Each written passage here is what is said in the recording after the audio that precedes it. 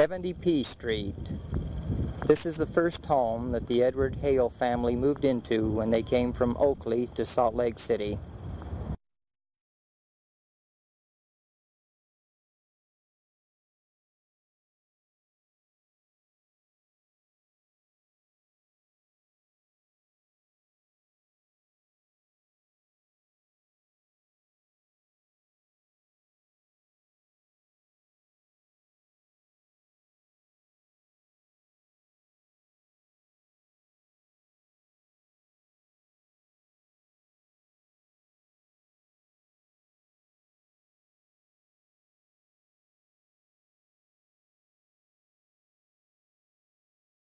Hello folks, I'm standing in front of the home that Edward brought me to when we were first married in 1934. Brings back some sweet memories. We lived here for some time during the Depression and then lost it and had to move out and go somewhere else. There was 10 of us living here and we lived on macaroni and whatever we could get, mashed potatoes, and we'd make gravy out of bacon rind and have for our potatoes. On Saturday night we went shopping and had a big roast for Sunday dinner, a number 7 roast beef that cost us 50 cents. We had lots of hardships while we were here, but we were happy. And then we got into the little cafe, and we didn't make much money, but we did have a place where we could eat.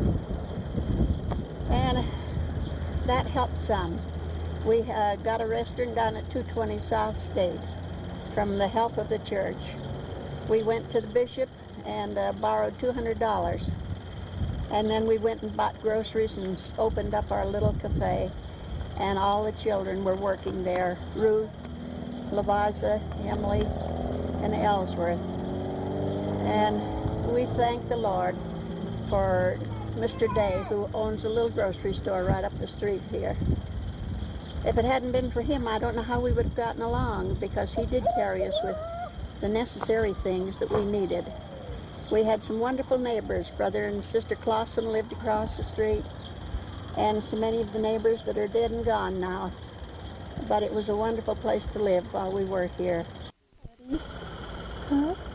I can tell you a story when I was a little girl, how my mother used to meet my father at the streetcar every night, and how pretty she always looked, because she'd always have a clean house dress on, and she'd always go down to meet him at the streetcar stop, and when Grandpa would get off, her face would always light up, and they'd give each other a little kiss. And my sister Emily, we used to be sitting on the steps playing jacks, and we always kind of looked out of our eyes to see if she was going to kiss him this night, and sure enough, they'd always kiss each other, and we'd look at each other and say, "Oh, how silly." We thank thee, O God, for a prophet to guide us in these latter days. We thank thee for sending the gospel to lighten our minds with its rays. We thank thee for every blessing bestowed by the bounteous hand. We feel it a pleasure to serve thee and love to obey thy command. Charlie wants to hear about how mean Grandpa Hale was to his grandma. When she was a little girl and she asked her mommy if she could go stay all night with Aunt Bertha, and she said no. So she went to Sunday school and asked her daddy if she could go, and he said yes. But he didn't know that Grandma's mommy had told her she couldn't go. So when she got home, you know what happened? Boy, she got a spanking. A real hard one. And I can remember that spanking. I remember when I was a small boy growing up with my mother and father, and the great person that they both were, particularly as I remember being disciplined by Dad when I was yet a young lad, and the only time that I can recall ever being physically spanked or what you might call booted in my life. And this was a time when he was busy in the drink stand and I was around whining, "Can I go to a show, Daddy?" And he'd say, "No, not now." And why? Why can't I go to a show? I want to go to a show. Not now. And he was getting quite irritated, and the front was busy, and they're about out of orange juice, and he was busy trying to get this orange juice made. And about this time, he was stirring the orange juice pot, and something dropped against it, and it cracked open, and as it cracked, the orange juice just started to spread and roll all over the floor. Needless to say, that was my answer to head for the door. And as I was heading for the door, his size 9 shoe contacted the seat of my pants and what was in it, and I went sliding through the door there like Sonia Haney on ice, and there was no show, needless to say, and I was happy that I got out with no serious injury.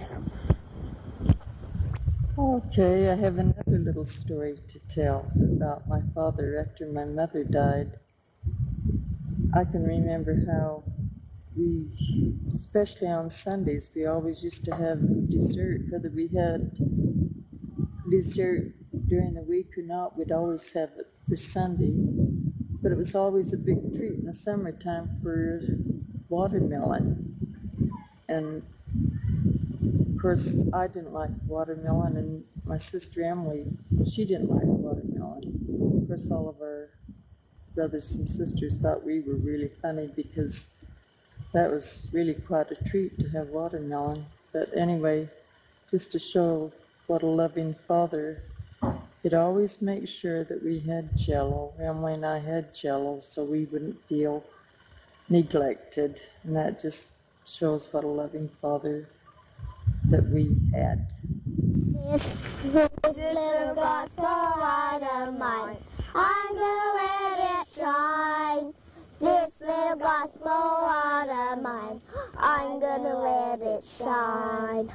This little gospel light of mine, I'm gonna let it shine all the time, let it shine. All around the neighborhood, I'm gonna let it shine. All around the neighborhood, I'm gonna let it shine. All around the neighborhood, I'm gonna let it shine all the time, let it shine. Kids, this is where your great-grandparents are buried. Here's where Edward Hunter Hale is buried, and his first wife, Gertrude Bates. Grandpa Hale was born in a little town up in Idaho, just 39 years after the pioneers came into this valley. He lived for a little more than 80 years. Is that a long time? Yeah. Do you know some of the things that he would like us to do in our lives are? What? No. One of the things he'd like every person in the family who is eligible and able to go on a mission for the church, as he always had a great testimony of the truthfulness of the gospel. And he was so excited when I went on my mission. He gave me a special blessing and was really thrilled and interested in the missionary work that I did. And another thing, he would like us to live our lives so that we can be together as a family when we all meet again on the other side, the day of the resurrection. He was a real great man, and if we can be like he was in our lives, we won't have much to worry about. I hope they call me on a mission when I have grown a foot or two. I hope by then I will be ready to teach and preach and work as missionaries do.